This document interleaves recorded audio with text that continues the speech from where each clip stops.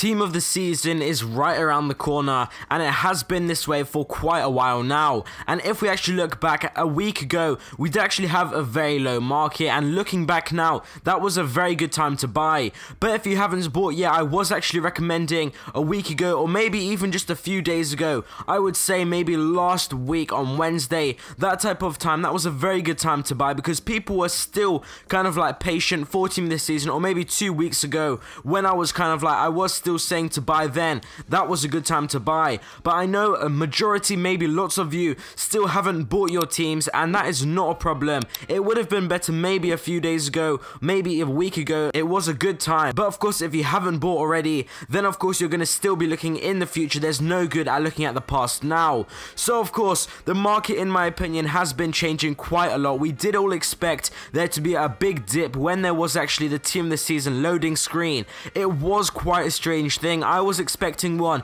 but if we actually look on Twitter, the hype wasn't really there. What for Team this season, for such a huge event, the hype was definitely not there. If we compare it to maybe an event like the Future Stars one that we did get, or like the Headliners one, definitely didn't get that much hype. And in my opinion, it was because of the timing, and everyone was just kind of waiting for it. Everyone was expecting it, and I don't think EA Sports, maybe with the card design, or I'm not too sure, maybe how they hyped it, we didn't really get a promo video. EA Sports don't really do them, but a promo video, in my opinion, would be very impactful. Maybe of course they can do that in the future, but I don't think that sort of impact was created. We didn't get a loading screen, so the Team this season theme is not yet with us. So before we get into the next point, if you are new here, make sure you do subscribe. We are aiming for 22,000 subscribers, and I'm also going to be making around 2 videos a day, so you definitely don't want to miss them. So like I was saying, the impact just wasn't there, and because of that, of course, we only have the community team this season coming. This is the reason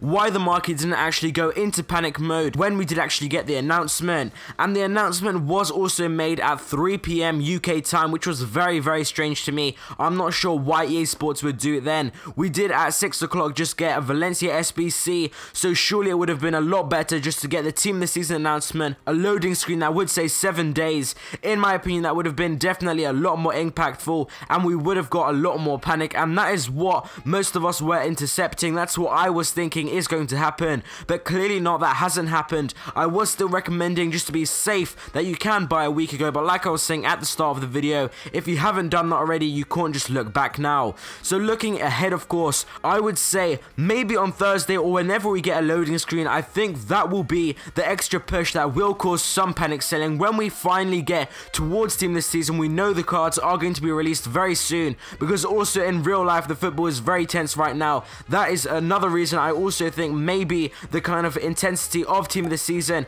has kind of gone away, because the Premier League is so tense, Champions League, stuff like that. So in my opinion, it's all of these factors, and maybe we are going to get that Team this season impact and hype again if we get a loading screen, which could maybe happen this Thursday, maybe Wednesday, but most likely Thursday. And if not, of course, then we're definitely going to get Friday starting May the 10th. And in my opinion, if you still haven't bought your team mid-team of the season, I think that's 100% fine. There's going to be loads of ups and downs with the market during actual Team this season, because we are going to have lots of different leagues, of course, released at all sorts of times. And I'm also going to be making future videos to, of course, go with this video, and you can just keep following these and it will make sense in the long run. Thank you guys for watching this video. I hope you guys enjoyed, and I'll see you next time.